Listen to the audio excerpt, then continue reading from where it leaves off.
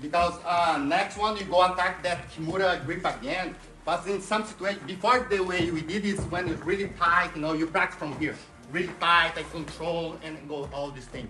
Now you go practice sometime when it be a little bit more loose. You know, the position is not really tight, he's coming, and I have the Kimura. You have a lot of space. You know, and I can already start jump for past the guard. So my idea is I try put his in the ground again, and I already start jump to that side again. So my goal is keep that grip here, the Kimura, and stretch my arm. Because if he stay in that position, of course, I just come back and we do the technique we did, yeah? If he stand for that side, I lock him, he cannot do it. And I can start follow him, and I can do like for that configuration, for example, and attack again. And then another option is maybe more obvious, the guy starts facing me and try to move to that side, yeah? So now I need to keep like that arm stretched, and when he give me that gap is when I go put my knee. Okay, if we start to take the back, and you have like the configuration you had before to attack the back. You can attack already the Kimura, the arm bar and everything, okay?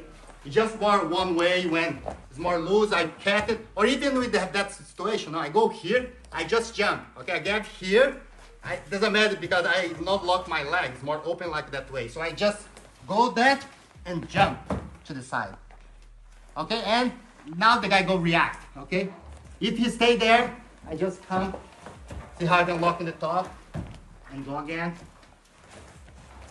But normally the guy comes from that side, okay? The more common way, the guy starts escape from that side. So this is why it's important, like I keep that arm straight, and I follow him. He starts walking, I follow him in his back.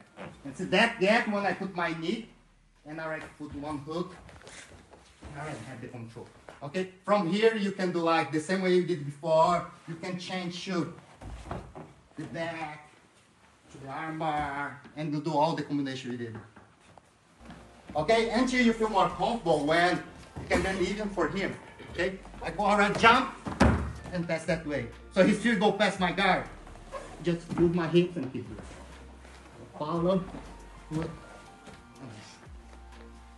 okay. Do close first, and after you start have like distance and jump. So this is why it's important to understand the way to lock the arm the way you trained before. Okay, have really good control, and after you jump. Okay. So change your partner. Let's do it.